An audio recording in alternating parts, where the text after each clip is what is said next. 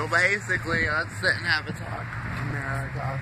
I went and spoke to my friend at breakfast this morning about issues like Social Security and stuff. And, you know what?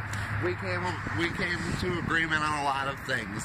Not everything we agreed about. We disagreed on some things, but basically, I said, he personally is retirement age. He's 75 years old, and he thinks that he doesn't get enough money from Social Security because of inflation.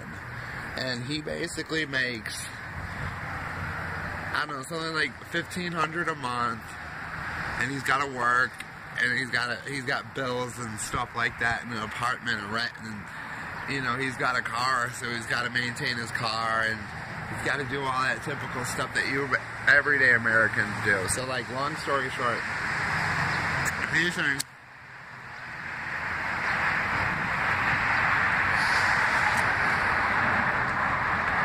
the Social Security.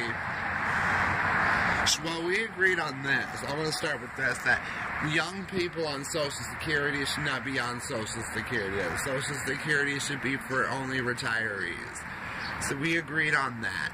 And basically what that's saying, to say this, is that basically young people on Social Security should get a government welfare program that is not tied to Social Security. So, and that'll have, like, work, job programs and stuff like that. And, we'll finish this talk later, people.